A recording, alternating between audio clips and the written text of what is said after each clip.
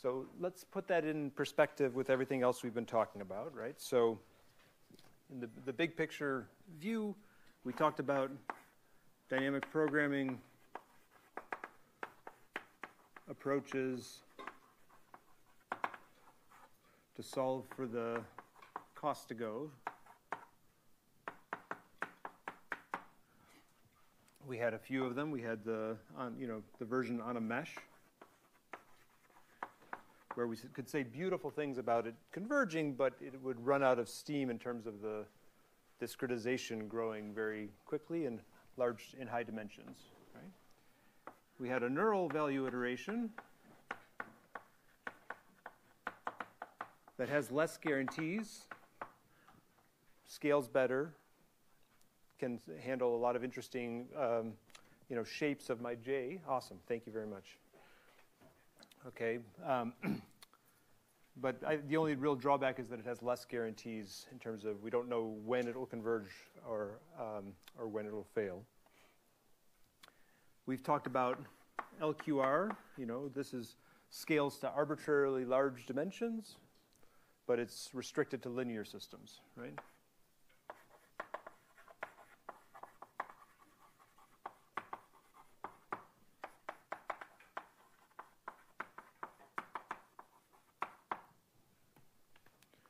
Okay, we've talked about sums of squares and Lyapunov type methods.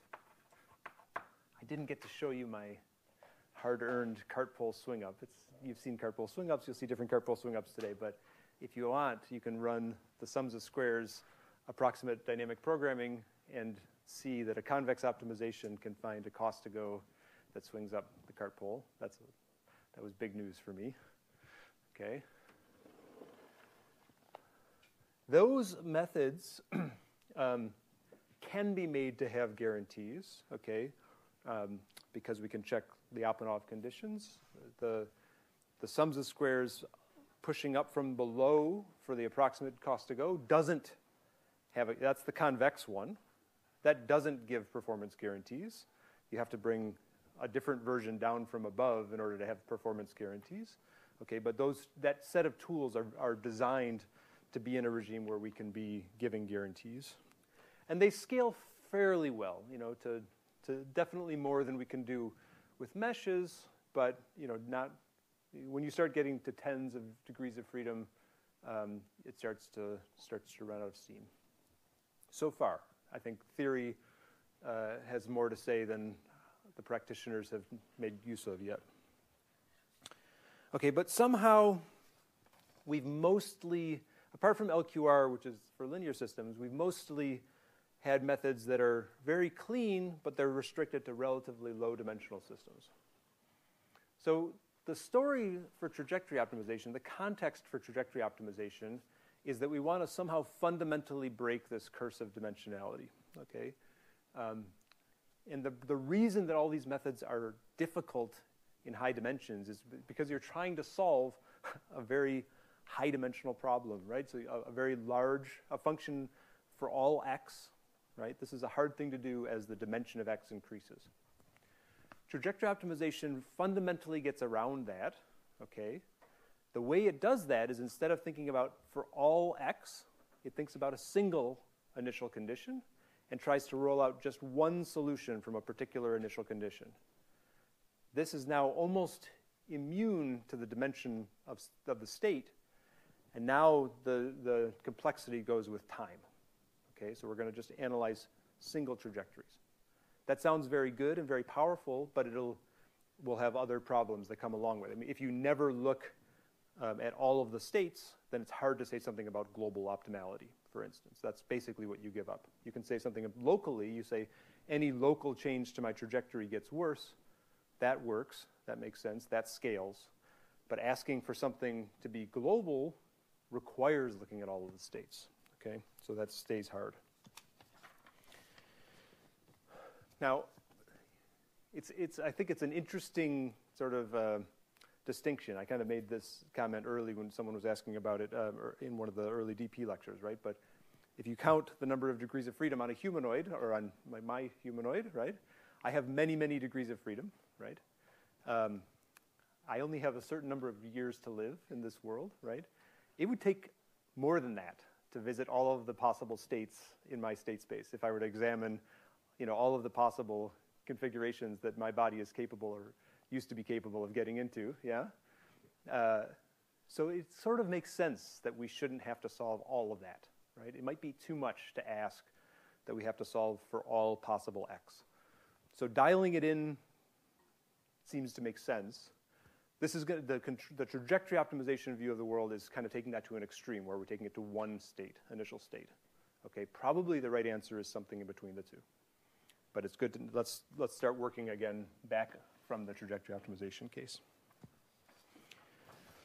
So the basic trajectory optimization formulation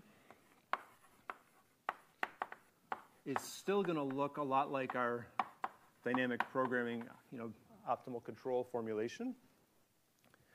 We're still going to have a dynamical system. In general, we'll say we've got our dynamical system, x dot equals f of xu.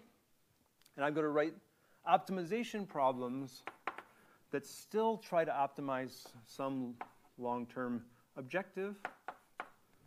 Okay.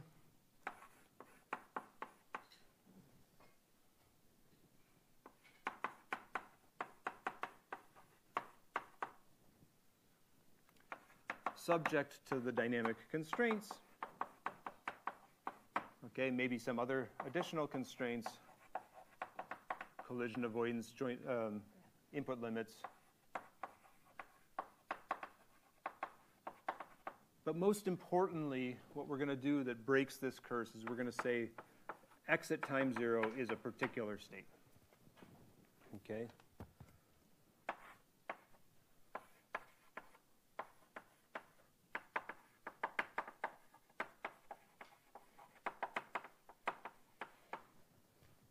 And instead of saying my decision variables are somehow like a cost to go everywhere, I'm going to restrict my search to just the trajectories,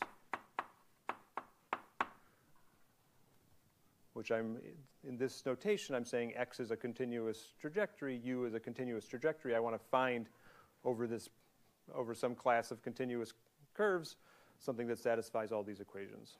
Right, this one has to hold for all time. Okay. That's the basic formulation. All of the work is going to be figuring out the right way to cast that general idea into the optimization tools that we know and can have performance solvers for and have good numerical recipes. All of that is easier in discrete time. So even though I want to think about this as a continuous time optimization, the transcription, in some sense, the problem is more beautiful in continuous time, and we'll see examples for why. But the transcription is easier to think about in discrete time. So let's start with discrete time.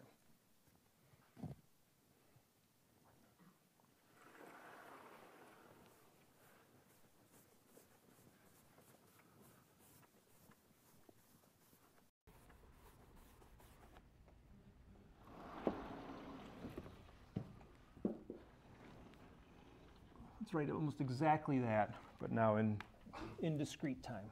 Okay, so the simplest case of that, let me even do it for linear discrete time systems. Always makes sense to it makes sense to think about the linear time first, just to, if your solutions don't work for that, then there's a problem. Okay, so in this case, let me write it like this. Now I've got a finite set of decision variables, which represent x and u at particular times. Okay, my integral becomes a sum, and I'll do it over some finite horizon of L x n u n.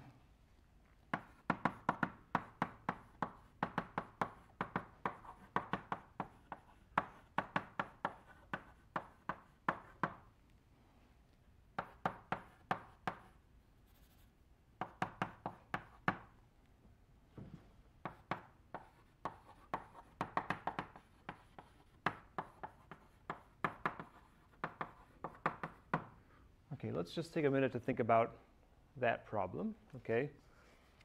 So now our decision variables, we have, what are the decision variables here, right? We now have x, you could sort of say x0 doesn't need to be a decision variable since it's fixed, so I'll just say x1 to xn. These are just vectors. There's a lot of them. There's up to the horizon of them. There's u from time 0. I actually only need it for n minus 1, depending on what my final cost is. Okay. These, the nice thing about having linear dynamics is that the dynamics come in as linear constraints in the optimization problem, right? This is certainly initial constraint. Things like input limits are all linear convex constraints.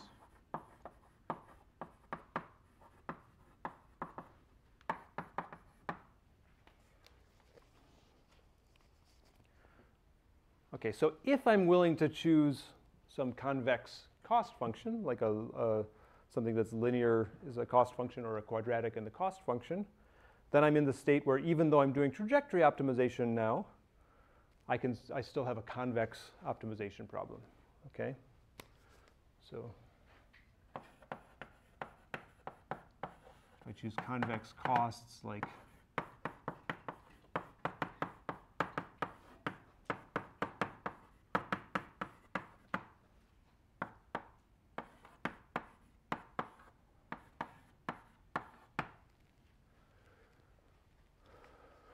something like that, okay? Then if I have a quadratic cost and linear constraints, then I'm in the realm of quadratic programming, right? This would be a quadratic program. Okay, and honestly, I mean, even when you get to really complicated things, this rarely feels like a huge limitation to me. You know, I think adding the rich enough dynamics and constraints become limiting, but this is a pretty good cost function for a lot of tasks. Yeah. And could you clarify how we're able to define the x sequence as a decision variable when it's subject to like the dynamics? Okay. So I think you're actually probably even thinking ahead to the next transcription, because it's true that you can actually solve away x. If you know x0 and you know the u's, you could solve for x. Just kind of run the simulation forward, all right? And that'll be a different transcription that also has some pros and cons compared to this one. But certainly you know, if you just think about this from the language of optimization, I certainly can make additional decision variables. They seem extra to your thinking, I think, but I can define them with linear constraints. Is that fair? Yeah? It is true that you could solve those away, and we will, yeah. How do you encode your desired final state? Okay, so there's a couple ways to do that, and it's a decision you have to make, right? So if you want to say, find me over the class of curves something that absolutely gets to the final condition, you could put in a constraint like I want to be at this final condition absolutely. Sometimes it's hard to achieve that. Even in the double integrator, it can be hard to achieve that because if your timing isn't perfect, you might not be able to get there exactly at the right time. So sometimes we'll put in softer constraints. You could just put a final cost. For instance, you could say that L for, you know, if I say the nth L, maybe I could just even add a particular one just to emphasize it here. If I could say this is the ones I use for my running cost, and I just say at the nth time I'll add an extra big one that penalizes me from being away at xn. I could just have like a really steep quadratic form. Yeah. Cool. Yes. And the Q's and R's don't be fixed over time, right? That's true. You could certainly have Q and R be different at different points of time. Yeah. There's no limitation for that. There's a handful of other of convex costs you can pick, right? So this is a quadratic. You could do absolute values here. You could do maxes here. These are the standard L1 norm, L infinity norms. They all will give you convex optimizations. There's different choices of convex functions that can be useful to choose here. I tried to mention a few of them in the notes. For instance, if we wanted to do the minimum time problem, okay? Like I said, I always like to compare our numerical solutions to the handful of solutions that we actually understand, right? Remember, we understand the bang-bang optimal control solution. Can we get that out of this recipe? I think that's useful to think about. Certainly, the double integrator is a linear dynamics. What's the minimum time cost look like? Is that a convex cost in this world?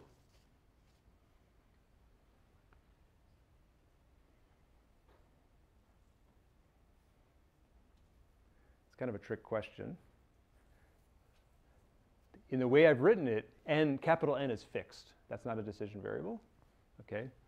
For this optimization problem is solving for any fixed horizon. The horizon is absolutely fixed, okay? So you can solve even a feasibility problem. If I were to just say LXU is 0, I just don't care about the cost, and just say, can you find a solution in n steps to get to the goal? That is a convex optimization problem, okay?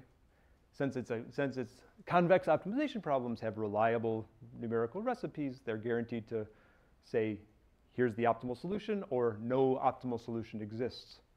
So if you want to solve the minimum time problem, you can actually solve many convex optimization problems. Just keep increasing n until the first one that succeeds, that's your minimum time. You can actually do a golden section, bracket, a clever line search to do that too. Okay, so let's just do that real quick to make sure we understand, because there's some nuances of the discrete formulation. I will come back to that in a second.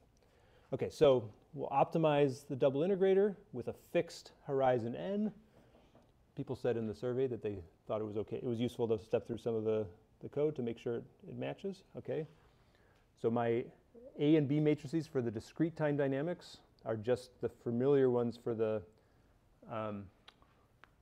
double integrator, but then I've made a discrete time approximation, right? So I just said that the way I made a discrete time approximation is I said xn plus 1 equals xn plus dt times my original ax n plus bu. You can do more clever things for linear integration, but this is the Euler integration.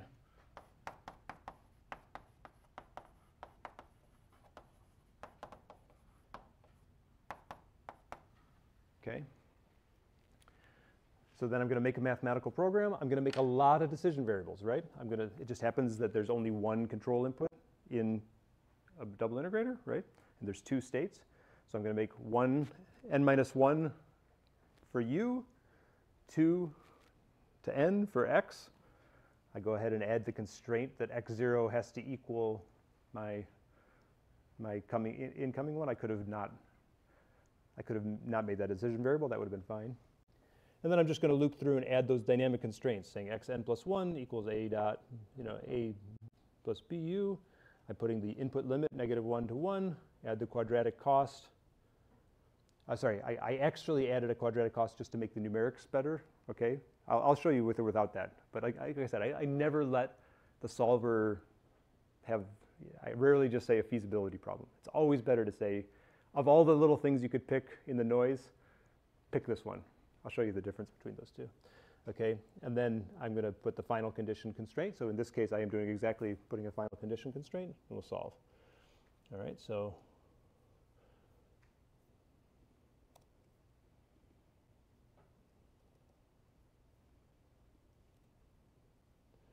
there we go. So I put it in the initial condition -2, 0, and you remember the solution, right? So the bang-bang solutions in Q and Q dot were that you would take maximum velocity or maximum acceleration till you hit the switching surface, and then you'd ride that directly back in, okay? And that's exactly almost exactly what it found. Okay, so this is Q versus Q dot of the solution. all right? And then this is the U trajectory, bang, bang, almost. There's a little slant there, right? So I would expect the true optimal solution to be the optimal U as a function of time should really be, I've got a U max, and then I immediately change to U min, right? And what I'm seeing there is a little bit, it's pretty close to it, but there's a little bit of a slant to that solution. I can make it, if I take that objective away, my little work away with the noise, you'll see it even more glaring. Okay, where did I put my objective here? Let's just take that out. Okay, look at that. So you see what happens here? So let's just think about exactly what's happening, all right? But you can see the artifact here is that it's picking U, negative U max like this. And there's even a little blip there. Okay, so why is it doing that? Do people have a guess for why it's doing that?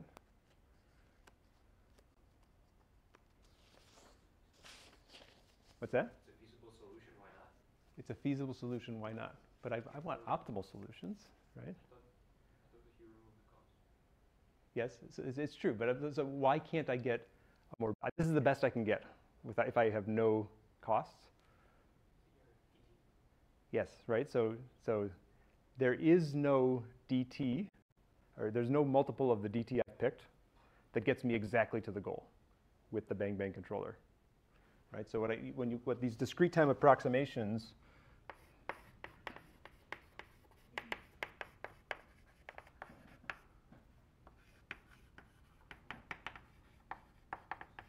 is doing, right, is you have to think about that as it's adding an additional constraint on what my solution can possibly do, right? I have time and I have U of n. The parameterization I've given the controller is like it's only able to pick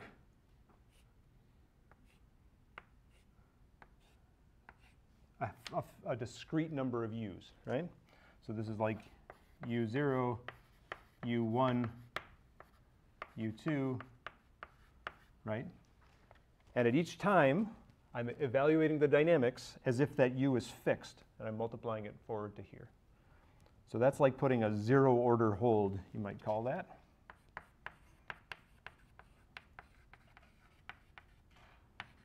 There's various ways that people talk about going from continuous to discrete, right? And zero order hold is what a signal processing person might call that phenomenon of actually holding that. A first order hold would be a linear interpolation, right? Okay, and you should think about that as putting, it's a limitation of the way we've parameterized the solution, but you can think of it as an artificial constraint on the optimization, right? Now the real solution, just if it happened to line up exactly at one of the DTs, I would get the perfect solution out. But the optimal solution, I actually, let's just look back at it here.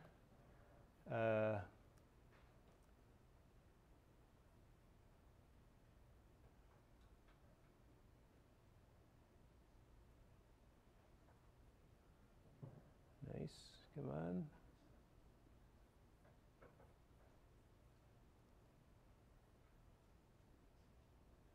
Okay, there it is. This is the original derivation we did, right? This is the bang bang solution. These are the curves. This is the optimal cost to go, okay? And it has a closed form solution, which in this regime was the cost to go is this. I picked Q equals -2, Q dot equals 0, so it works out to just be that the true minimum time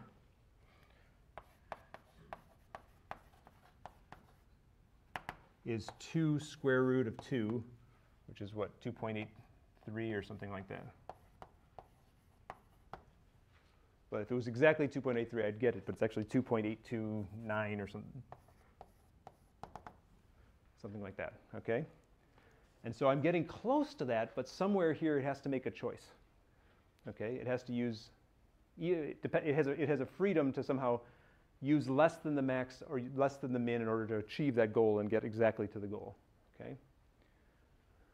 When I don't put an objective on it, then I get this, the solver gets to pick whatever it wants, and it picked that, right? I'm going to get a little less u for one time step, a little more u, a little more, and then one of these to just, you know, make it all work. But there's a whole manifold of possible ways that it could be less than bang bang in order to come.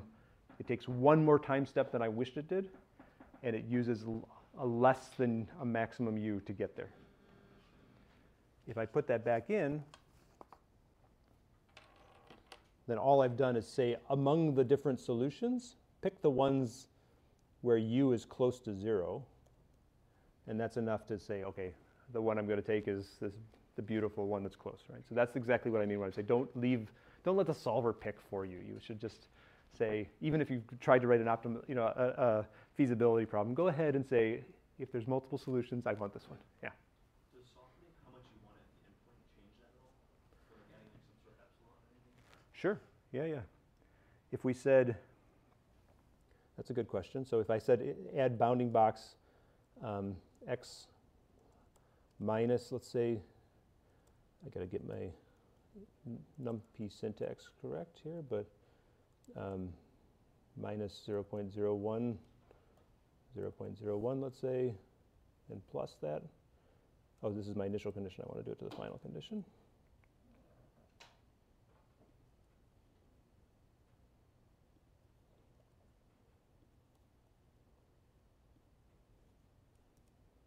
Something like that. Let's see. But let's take away the, you want that, right? I gave it even more freedom, I guess. So that's just giving my, it's like laying out the rope to hang me from, right? But that's a good question, yeah. Things like that can work. I think an objective on the end, a cost on the end, would probably do maybe more what you're thinking, yeah. Cool. Okay, so of course, so these recipes work for, you can write a similar version of the problem. We'll think about what happens with it, even if you have nonlinear dynamics here. And this setup is just such a popular, common setup. Then we have codes that'll set up all those for you, add the decision variables for you, and then we have a rich library of constraints. You can say, I want to avoid collisions, I want to do this, I want to do this. Okay, so we can do exactly the same thing in like many less lines. If I just say, instead of using mathematical program directly, we use the direct transcription class. It looks almost the same. I just say direct transcription, and it's even easier to add those constraints, okay? And you can get the same solutions out. And we'll see that goes a long way. It works for hard, complicated problems. Now it's interesting here. So I picked n equals 284, right? Which sounds, but I actually did a line search first to find that. And then I realized, oh, I should know the answer. I should have known that answer. And then I realized it should be 283, but n minus 1, so it actually works out. It's exactly rounded up by 1 from what the analytical solution was. But I was more foolish. I did the manual line search first, and then, yeah. Can we pick an example like we know the solution to? So looking at it, we know the optimal action like switches. Yes? Are there any other cases where you can use like your own knowledge of those artifacts from discretization to know that like the actual optimal looks different in a certain manner, if that makes sense? That's a good question. Yeah, so let me try to say it back, see if I capture the essence of it, right? So there's going to be more complicated problems where we don't know the analytical solution, but maybe we can still analyze the discrete to continuous artifacts. Is that right? So I think that is exactly right. And I think that's what I'm trying to convey in this picture. You can always think, even in more complicated settings, of the true solution being potentially a continuous curve in U, and the discretization is like an artificial constraint. For instance, the cost will always be higher because it's not free to take those arbitrary things. It's like you've added a constraint saying you must be flat every consecutive dt, okay? So always the cost will be higher than you want, and the solutions There's different interpolation schemes. You could do first order or whatever, but each of them feels like a constraint that you didn't want, but are stuck with because of the discretization. Good question.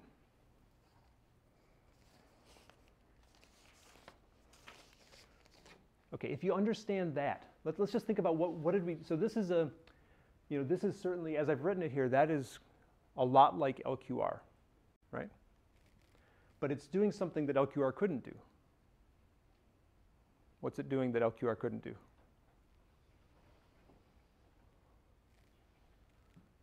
Right? I could put input limits, I could put state constraints. LQR, it's hard to solve for input limits and state constraints for all x, okay? But if you pick for just one initial condition, then that's still a convex problem.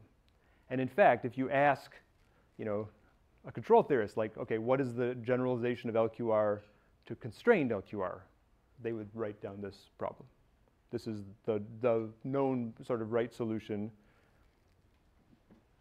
to doing constrained LQR, okay? And it scales very well too, because quadratic programming solvers are awesome, right? I think I'm occasionally electric because of my zipper. Sorry for the static.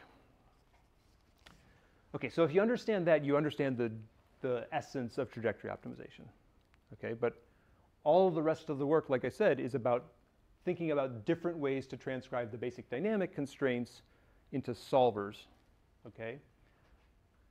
They have different numerical properties. They can be the interpolation schemes are different. Some of them have higher order accuracy for nonlinear systems, and some of them the solvers just perform better with, okay? So you can go a lot farther if you understand those extra transcriptions, but this is really the heart of it.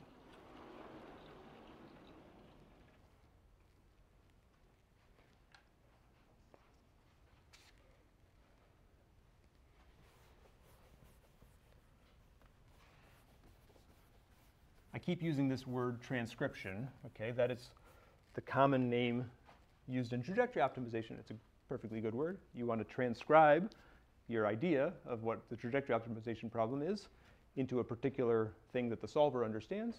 So you have to make some decision about the decision variables, the way you're going to write your constraints, right? So that's the transcription.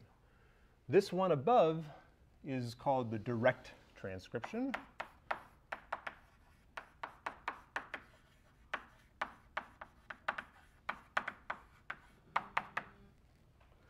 But it's not the only transcription, yeah? For instance, you could solve away the extra x's. The direct transcription is the one that has these decision variables, okay? And you have both state and input as decision variables, and you have the constraints written as direct constraints on that. Alternative would be direct shooting.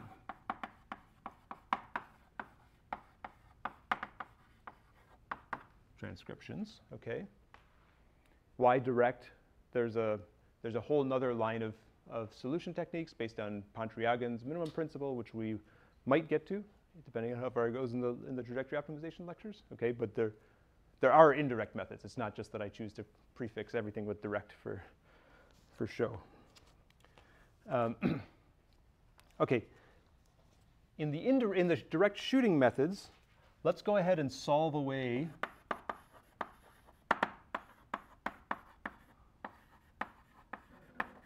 the x variables, right? So if I have a linear system, it's particularly easy, but this can be done even for nonlinear systems, okay? So if I have the dynamics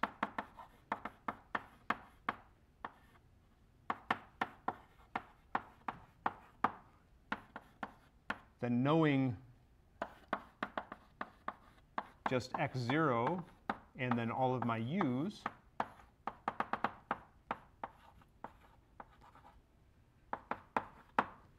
should really be enough. Like the problem is completely defined if I know my initial conditions and the u's, right? And in linear systems, you can see exactly the effect of that.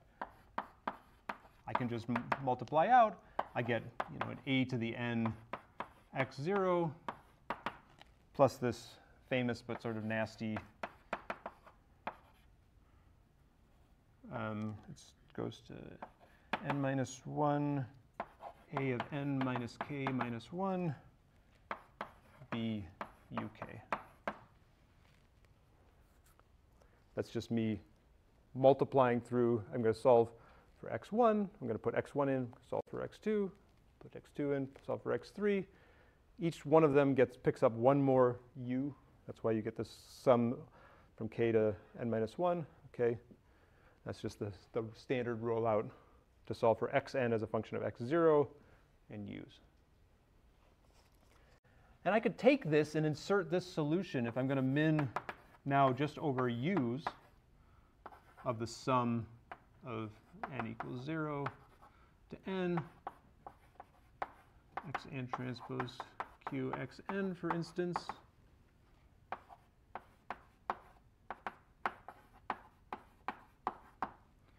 Everywhere I had an xn,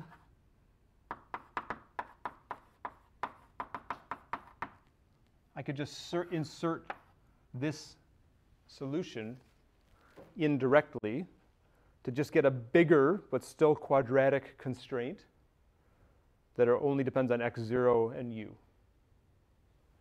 Okay? And then I don't even need x as a decision variable. I don't need that list of dynamic constraints. I've solved the dynamics away, and I have what looks like a smaller optimization problem. It has less decision variables. Okay, and it should solve the same problem, and it does. Absolutely. So these are the shooting methods. I didn't actually type this one in, but these work too. Okay. So let's just compare the two. You know.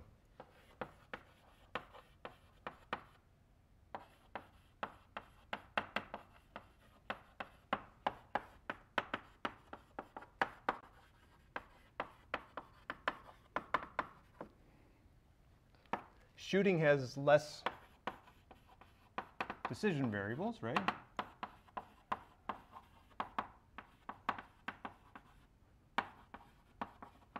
That's good. Seems like an obvious winner. But there are a few things that are slightly less good about this in practice. The numerics actually can be worse. It depends on your system, your A and B matrices, but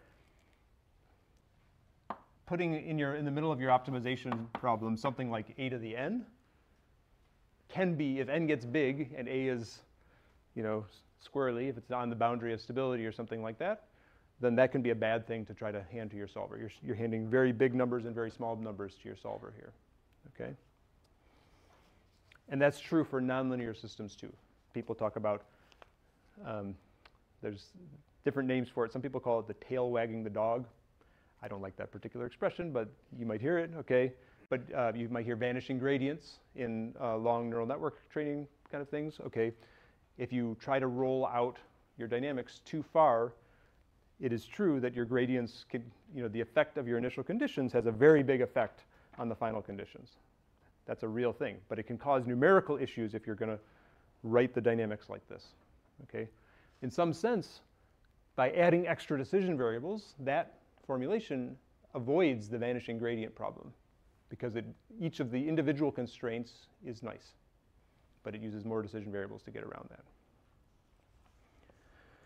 Okay, there's a few other things. So this is reasonable if I'm going to insert this, into my objective.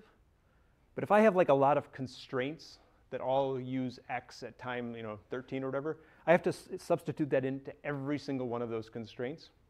So it definitely is nicer to write constraints, state constraints in that version.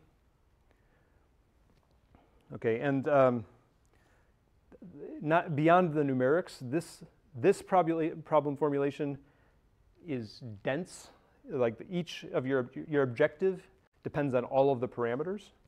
Your constraints tend to depend on all of the parameters. This formulation is sparse. You can have lots of small objectives that all depend on just a subset of the variables, and your constraints depend on a subset of the variables. And so if you just trust your solvers and say the solver should do the best thing and exploit sparsity, then good solvers can take a lot of advantage of that formulation. So it's actually not obviously worse to have more decision variables because they can exploit that sparsity if you trust your solver.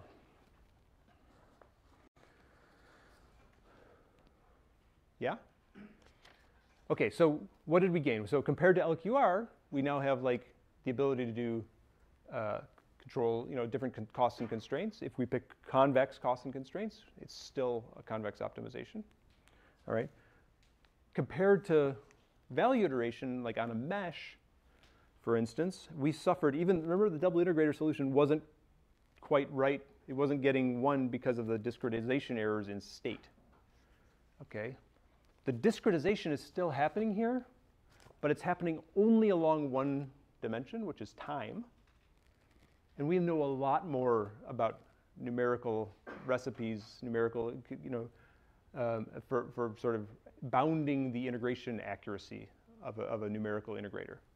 Okay, so everything you know or don't know about like error-controlled integration, numerical recipes for like numerical integration, they can all be folded in here. If you know how to write a Hermite-Simpson, integral in there, you can pop that right in and get the added accuracy that would be afforded. There is well understood, numerical recipes for understanding errors on meshes, but it gets harder as the dimension goes up.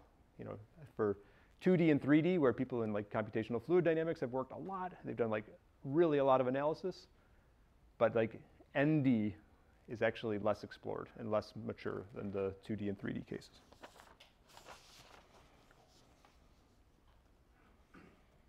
Yes?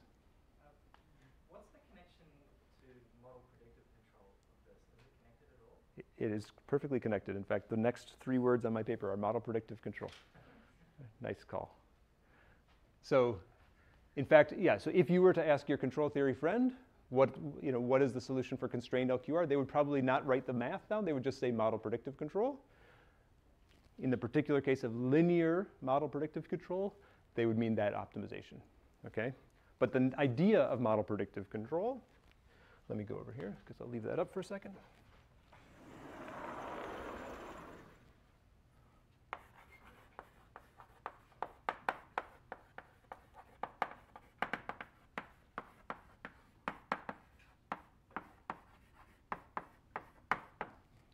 We all call it MPC, right? Model predictive control.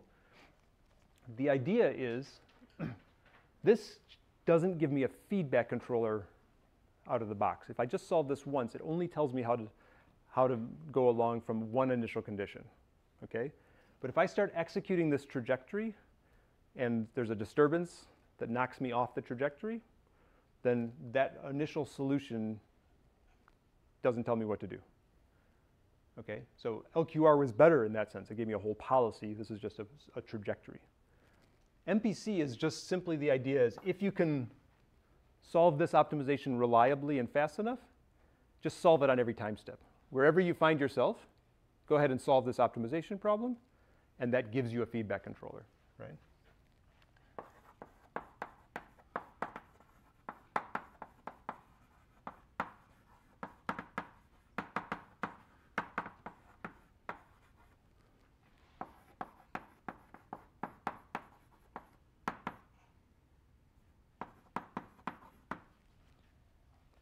Okay. Now, we'll get back to it when we cover proper feedback stabilization. There's a lot of interesting things to understand about model predictive control. You should think of that as a similar but slightly different optimization problem on every time step, right? So you've got some noise came in. Maybe you're thinking about n steps in the future. You're going to think about the n+1 step next time when you didn't think about it the first time. Okay, there's all kinds of interesting things you can do to guarantee that if you had a solution on one time, you're guaranteed to get a solution the next time. We'll talk about that soon. But at the high level, if you have this and you want a policy, if you can trust your trajectory optimization, it can give you a policy. There's also interesting work called explicit model predictive control that tries to understand what the solution would be for all states. Try to turn that into a policy that you pre-compute so you don't have to solve trajectory optimization online. And that field of explicit model predictive control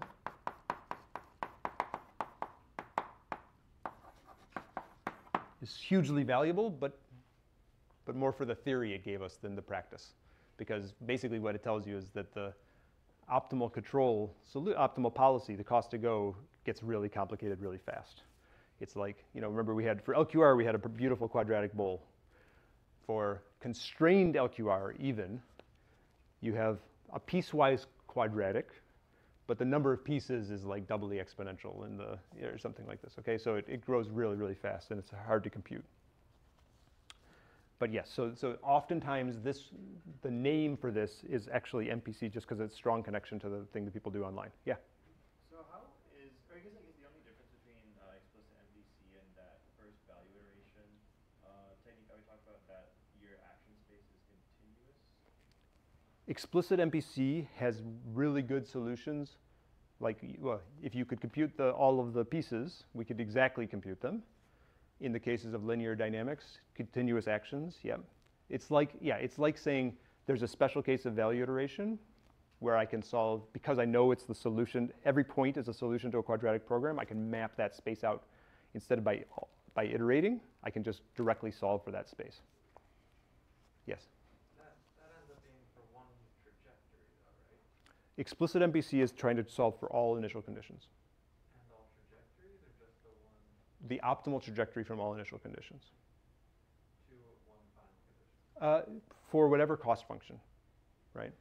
For whatever cost function. If you had a quadratic cost at the end instead of a final constraint, then the solutions may not drive you exactly there.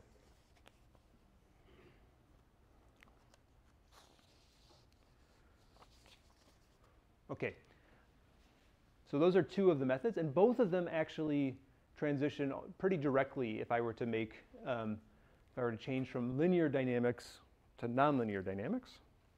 The main thing that you lose is that it's a convex optimization problem. It becomes a non-convex optimization problem, and your mileage may vary, okay? In practice, we'll talk about the local minima and everything that comes up. So one thing that would have been super nice, even in the double integrator problem, wouldn't it have been nice, for instance, to like say delta t, whatever my time step, wouldn't it have been nice if that had been a decision variable? Okay, so if I had in my dynamics, I've erased it at this point, but if I said xn plus 1 is xn plus, I'll call it h for my time step, okay?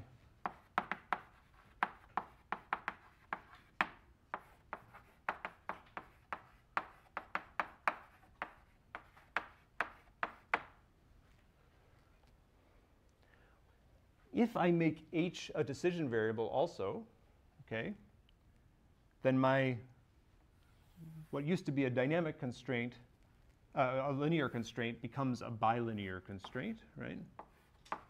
Now it becomes bilinear. And in general, that's not a convex function. But if I'm willing to solve a slightly harder optimization, a nonlinear optimization, then I can potentially do that. And just to finish the double integrator sort of recipe here, this is another a similar transcription, but this time, the delta t is a decision variable, and I can put a cost explicitly on final time. Okay, it's otherwise almost the same. Okay, but this time it solves something that looks good. It does actually still have a 0 here, but it comes out with the minimum time, which is like very close to what we wanted it to be. Okay, I did not involve a line search. I didn't have to do any. I could just solve one optimization. It would stretch or shrink the trajectory until it satisfied that final constraint. Yeah. Why did it still have that 0 value with control over time step?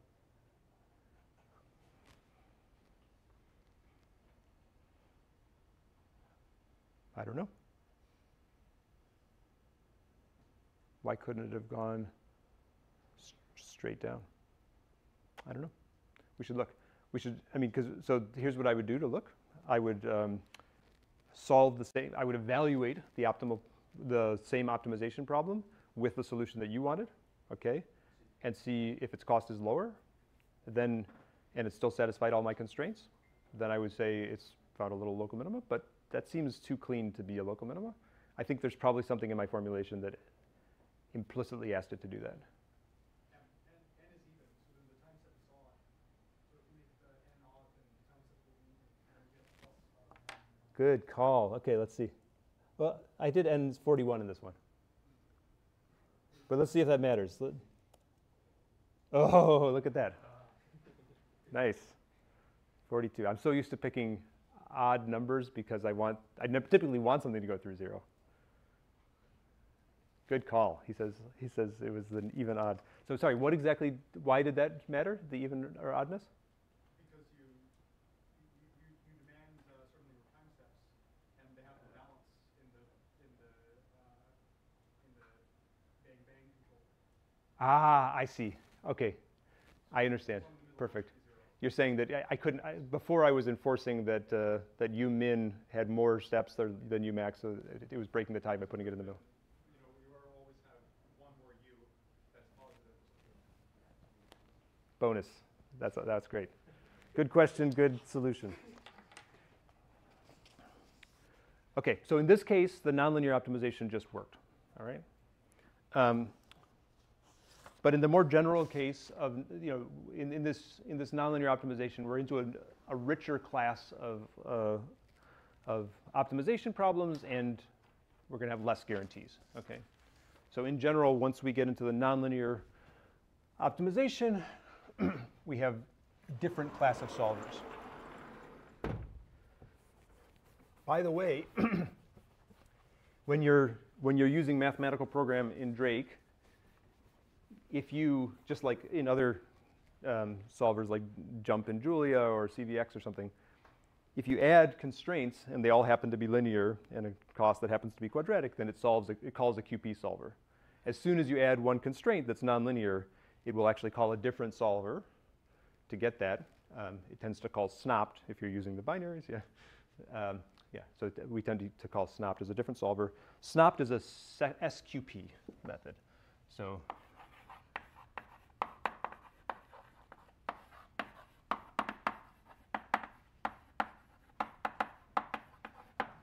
the solver you will tend to see is SNOPT, which is a sequential quadratic programming. This board is almost unusable, huh? Should I just skip that? It's so dark. Let me try this one.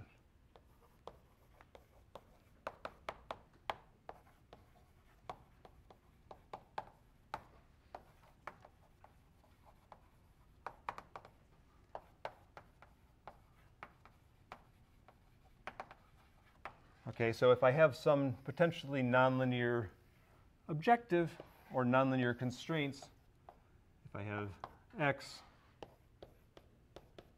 f of x, and I'm trying to minimize f of x, and I have some initial guess, let's say x star, at time 0 is something like this. You could do gradient descent. We've sort of talked about doing gradient descent before, where I could just start walking downhill until I get to the optimum. What SNOPT, what a sequential quadratic programming solver is going to do is, at your current point, it's going to take the gradient, possibly the second derivative, okay, and it's going to make a local quadratic approximation of the function, and it'll use the second order update to go directly to the minimum, and then it'll take a new quadratic approximation, jump to the minimum, okay? This one, the way I've drawn it, was bad, but you can imagine sometimes it hops down to good global solutions, sometimes it gets stuck. That's just the nature of the game when you're playing nonlinear optimization. The nice thing about sequential quadratic programming compared to gradient descent, there are ways to handle constraints in gradient descent, but they're handled directly in sequential quadratic programming. At each step, it takes a quadratic approximation of the cost and a linear approximation of the constraints, and it can solve the constrained optimization and then repeat, okay? So even if my constraints, which have dynamics in them, that's where I added a nonlinear constraint with this, it's just going to linearize that on each step, solve the quadratic programming program, and then relinearize, wash, rinse, and repeat. And that works fantastically well in some problems, and sometimes it gets stuck in local minima.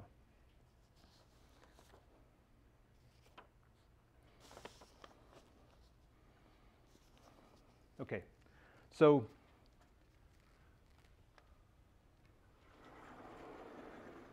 is the local minima. Let me give you a classic example of local minima and trajectory optimization, okay?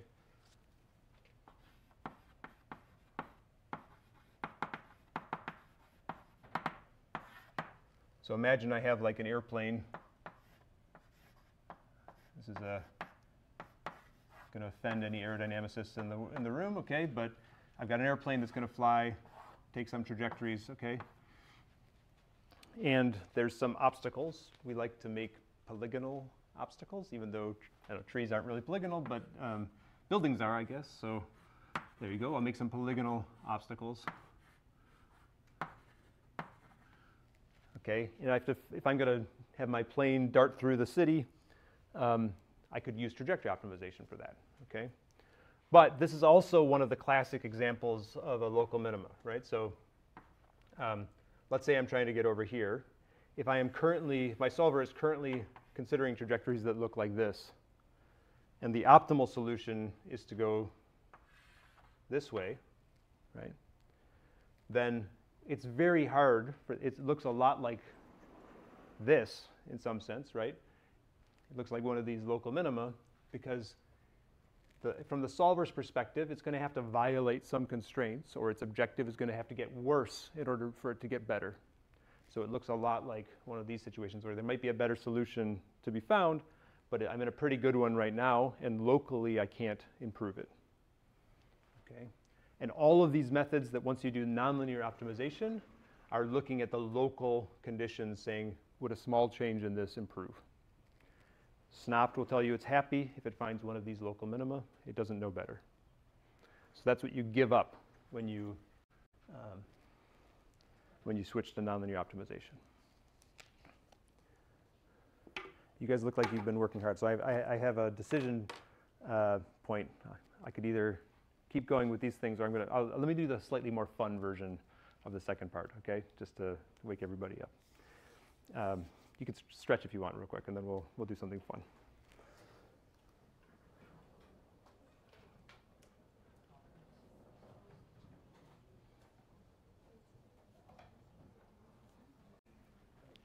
Can we talk through like trajectory optimization where we want to like manipulate something like so through contact? We're gonna have lectures on we're gonna go through the same kind of things with contact soon. Yep, for sure. Okay. Here's, just to see where this could go, like people really use, I should even do it like this, okay? So people really use trajectory optimization in practice. This is like a ridiculously old sort of patent, but all the autonomous driving companies, if you've worked at it there over the summer, you might have heard about their MPC controller or their trajectory optimization that's deciding locally how to make decisions around to avoid cars and things like that, okay? It is gonna have local minima. It's almost exactly that problem I drew on the board, actually, except the cars are moving, okay? And you don't have a model for them. But it's really used in practice. Scott Kindersma, we gave a talk about how they do trajectory optimization for Atlas, doing parkour and everything like that.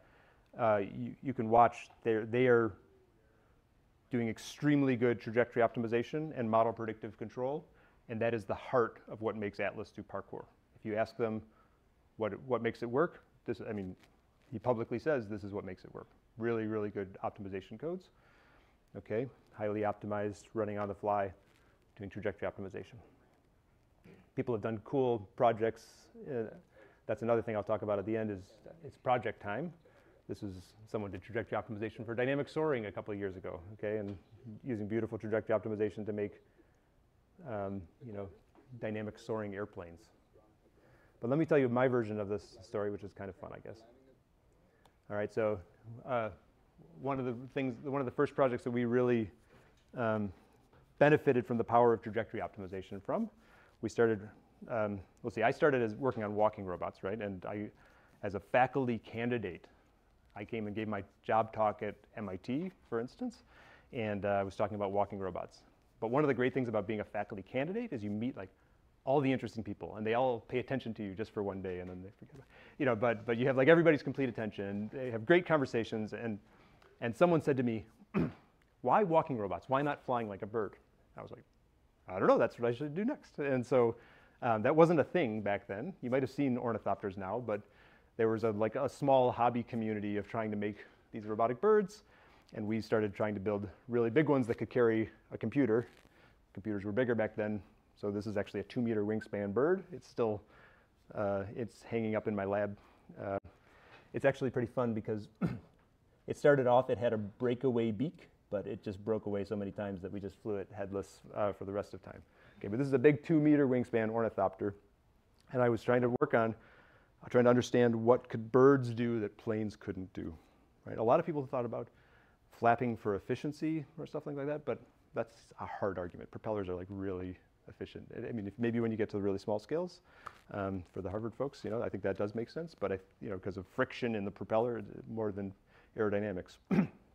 But at a large scale, I don't think birds are good in terms of efficiency until you get to soaring and stuff. Okay, so we said that they're maneuverable. These are. It's almost like the difference between interacting with the air, you know, with a fully dexterous hand versus you know, having mittens on. So we started thinking, okay, what kind of dexterous things could we do with robotic birds? Like, well, birds are really good at landing on a perch, right? Let's see if we could make our robotic bird land on a perch. We did eventually, you'll see. But actually, we're like, well, actually, could an airplane land on a perch? Is it really that hard for an airplane to land on a perch? So we actually backed up and just wanted to, just so we could set the stage for the perch, for the flapping, we started working on, you know, understanding the perching problem. So what is the perching problem in its essence? Okay, when birds land on a perch, you should be very impressed.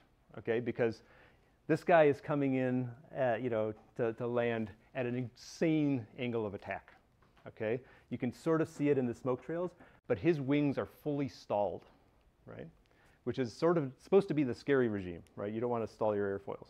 Right? The airfoil stall means that, you know, if you're at a low angle of attack, your air is staying nice and attached. Your control surfaces have control authority, right? If you go up to too high of an angle, then the air basically can't bend around your wing fast enough. You get separated airflow, and that's a bummer because your control surfaces tend to be at the back of your wing, right? And so if you're having like turbulent air on your control surfaces, then you've lost a lot of control authority. But birds seem to do that all the time, right? And there's always, this is maybe what separated flow can look like, but even that's a fairly structured flow. Okay, so we said, could we take an airplane, a very simple, in fact, how simple could we make it? A very simple airplane, and try to make it land on a perch like a bird, right? So the first thing we did is like, let's just compare birds and planes, okay? And actually, the person who did this was heavily involved in this was Woody Hoburg, who I'll tell you about again in a minute, but remember the name Woody Hoburg. Okay, so we tried to compare, a fair comparison. You know, the right way to do these comparisons is to do a dimensionless analysis or a dimensional analysis, right? So you have to scale out the effects of size, right? So we say a bird or a plane with mass m, with wing area s, in some fluid density, going from some distance to some distance. The right way to sort of say how good of a percher are you, independent of size, is something like a distanced average drag coefficient. How it's the proportional rate at which you're able to stop. You should be impressed if a 747 has a good, you know, distanced average drag coefficient, that's impressive. If a bird has one, that's impressive. And it's sort of more fair to compare birds versus planes in these dimensionless numbers. So a few reference points, okay? So 747 landing at like Logan gets a 0.16. That's like the distanced average drag coefficient we calculated. There's been super short runway landings that have been done by thrust vectoring, which are incredibly good. They get like up to 0.3, right? And they can stop on like a carrier or things like this, okay? There was a project at Cornell that was working on perching planes where it was really clever. They're doing morphing wings, okay, where they would actually tilt their fuselage up the body up and get the drag on the body, but leave your wings in attached flow, so you had control authority there. And so you get a lot more drag, but not as much as if you go like this, right? And then they also moved their tail down to get out of the wake so that they had control authority on the tail. And that gets you like 0.25. It's pretty good. And then we went to our biologist friends. And I actually, it's funny, Andy Bwinner at Harvard, he's just a fantastic collaborator, fantastic guy. I was like, okay, give me like the best bird you got. Like I want a goshawk or like something. He's like, pigeons are actually way better. So he says like they come in and they like steal your lunch in the city. They're really maneuverable, right? So I was a little bummed to not have like a goshawk, but we figured out what the numbers were for a common pigeon, okay? 10, okay? So like I should have put it in actually. I have a picture of when Will.i.am randomly came to visit the lab and we were telling him about this and he's like, pigeons are ghetto birds, they've got mad stop. Okay. I was like, that's like keeper. Yeah, so, but really, like this, like if the 747 were gonna land on a perch like this, I mean, its wings would pop off. That's where it's not fair, is the structural analysis has another set of dimensional numbers. So a 747 couldn't do that, but it would have to stop in like 30 meters or something like that, right, to be as good as a pigeon. Okay, so we started trying to see how well we could do with our flat wing airplane. We built a simple glider. This was like the first days of mocap. Okay, we had one of our first motion capture systems ever. We were super excited about it. We tried to do just flat plain plate wings because we're going to be stalled most of the time. Optimized airfoil isn't going to do me much good. Put a little dihedral in for the aero folks, so we wanted it to be passively stable in roll, so if you put your wings up just a little bit, then you tend to right yourself, okay? And then the control was off-board. We just had used a radio, standard radio, but there was only one actuator on the tail in the elevator. It's a little foam plane. It's important that it's foam because we broke a lot of planes and we had to be able to rebuild them quickly, okay? And then we actually, we built this huge catapult. It was actually intimidating. Like you would just fire this, because we didn't have a big room. So there's not even a propeller on this. We just like would fire it out of a cannon basically into this small motion capture arena and then try to land on the perch. Okay, so we started off, we did a bunch of system identification, tried to experimentally capture the lift and drag coefficient. For those of you that have studied aerodynamics, this is a very nonlinear regime. Normally you'd see a lift or drag coefficient that goes up to like stall, which flat plate stall close to 0 actually. So that's a stall probably right there, okay? It's sort of weird to see an angle of attack plot that goes all the way up to 140 degrees. That's upside down, and right? But we were doing this experimentally. We're in a very dynamic vortex shedding kind of regime. All right, but we got beautiful curves, and we actually didn't get this in a wind tunnel. We got this by firing it off into the motion capture, differentiating twice, and taking our data out. And then we saw this on the drag coefficient. The red is flat plate theory, okay? The drag coefficient, we're like, oh, that's messy. Our accelerometers must not be good. But it turns out that's not messy. It's beautiful. That's the vortex shedding. You can actually plot that over time, and you see the beautiful, you can actually watch the vortices off the back of the wing. Okay? And it looked like this. This is how we actually built, some of you who've known in lab, we built some wind tunnels, in various places around campus until they kicked us out, and then somewhere else around campus until they kicked us out. We build these little wind tunnels in order to take these pictures, understand the vortex shedding off the back of a wing. And yeah, you did this by putting titanium tetrachloride, which is this terrible chemical, on the leading edge, but it makes this beautiful white smoke. And then you fire it off your catapult. You'd like remove anything metal from the workspace because it will corrode instantly when it gets in touch with titanium tetrachloride. You try not to breathe, and you take beautiful pictures, right? This is also with a laser, by the way. So I had to borrow a laser. Someone's like, yes, don't shoot your eye out, kid. It was like a pretty powerful laser, okay? And you collimate it into a line, so you light up just a line of the smoke and take these pictures. And yeah, this is one of the places where we hid out and made our wind tunnel, okay? With like fans from like someone's dorm room or something, okay? And a lot of drinking straws as flow straighteners. Okay, so now we get to under actuated, right? So we made a simple, I actually thought this project was gonna be about learning, We started it saying aerodynamics are hard. We're not going to be able to do good models. This is going to be the reinforcement learning project in the lab. But it turns out the simple models worked really well. Okay, so we made this planar dynamic model.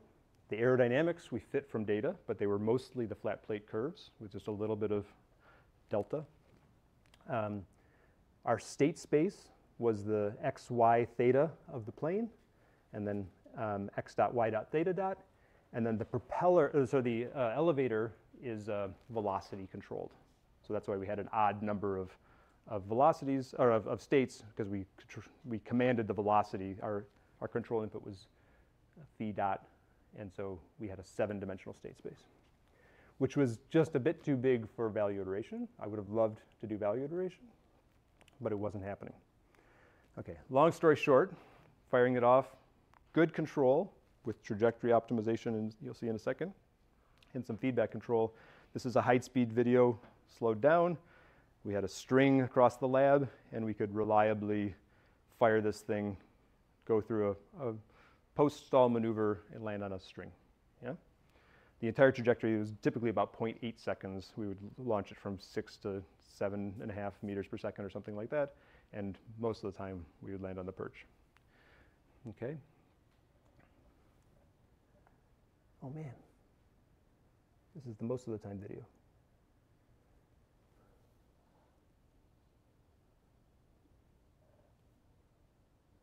Bummer.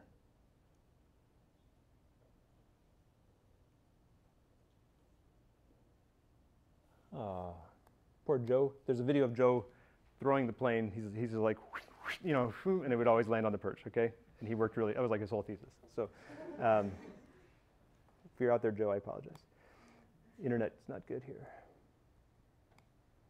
Okay, so how did we do? We got about a 1.1.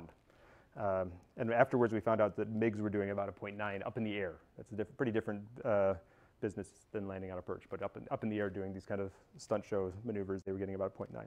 So we got about a 1.1. And at some point, you actually need to do more in order to slow down faster, right? Those pigeons they've got mad stop. Okay, the workflow on this was basically trajectory optimization plus trajectory stabilization, which we'll tell you about, plus sums of squares to compute Lyapunov functions around the trajectories. Okay, so this is like a little preview of what we'll talk about in the next thing, but these trajectory optimization codes are going to go far, right? And maybe this, at the time, the solution for thinking about not all of the state space, but some tube of state space was trajectory optimization codes for perching, okay?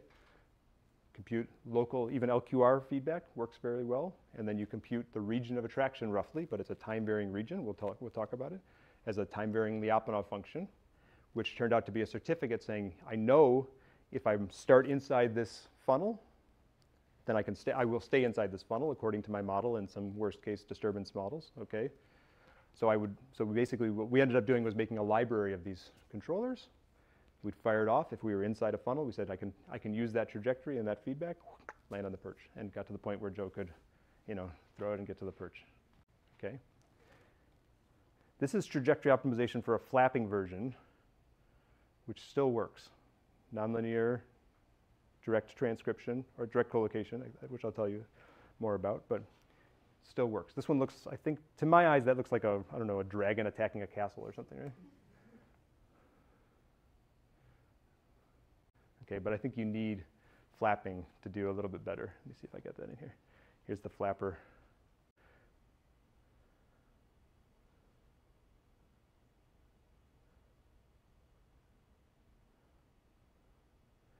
That one occasionally landed on the perch. I would say that one was never as robust as the you know, throw it from all initial conditions, but mostly because those guys were done with their thesis and moved on. Okay, so that's kind of a preview of where the trajectory optimization stuff can take you. Then just to come back, Woody is in space. Woody just launched into space on Crew 6 the other day. It's totally bizarre coincidence, but the guy who was working on the perching planes, you know, just launched on Crew 6, and he's up there. Yeah, that's him there. And he said he would be willing to take a memento from the lab up into space. And so we printed out a little carbon perching plane, and he's going to bring it back, and we're going to be able to say, hey, this was in space. Thanks to Woody. All right, good. So we'll get more into the details of trajectory optimization last time, but it's a fun thing. Oh, let me just say quickly, the projects are, it's project time. This is what I was going to say first. So along with the problem set that's just being released is a project proposal in the next week. There's 2 phases of the project proposal, right?